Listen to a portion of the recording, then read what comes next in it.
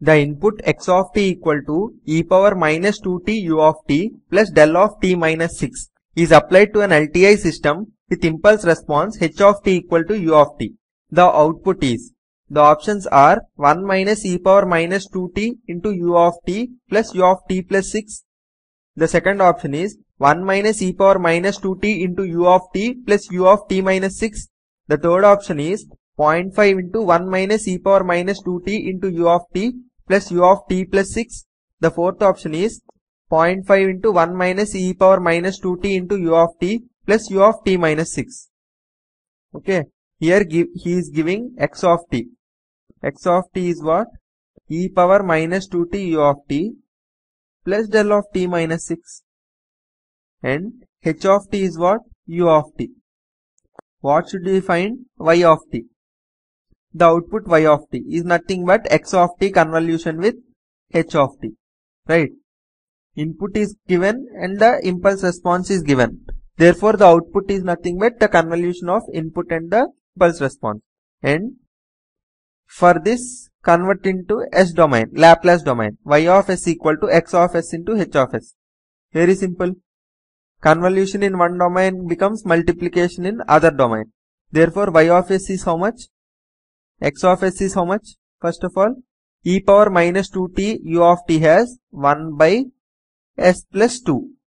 E power minus at u of t has 1 by s plus a. Plus del of t has 1. Del of t minus 6 has e power minus s into 6. Right? X of s into h of s. H of s is how much? U of t has 1 by s. Therefore, what do we have? Y of s equal to 1 by s into 1 by s plus 2 plus 1 by s into e power minus 6s. Therefore, 1 by s into s plus 2 can be written as what? 1 by 2 times 1 by s minus 1 by s plus 2. Let's once check this. S plus 2 minus s gives what? 2 by s into s plus 6. S plus 2. Therefore, 2 gets cancelled. Therefore, this is correct. Therefore, y of t is how much? 1 by 2 into u of 1 by s has u of t, inverse transform, minus e power minus 2t u of t. This is the first part. This part I am writing. Okay. The next part has plus u of t minus 6. Since 1 by s has u of t, e power minus 6s will give a delay of 6. Okay.